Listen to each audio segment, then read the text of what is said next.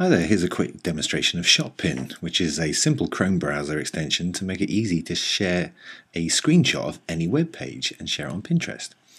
So once you've installed the Chrome extension, any web page you go to will show you this little pin icon here. So for example, let's go here, let's think, oh, this is a nice photo here. I want to share that on Pinterest. So what do? Click here, and it launches the extension and slightly dims the page. And what you can do is you can just simply click and drag the area of the page that you want.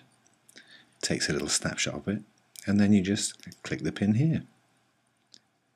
It's now uploading it, taking you to the standard Pinterest pin marklet.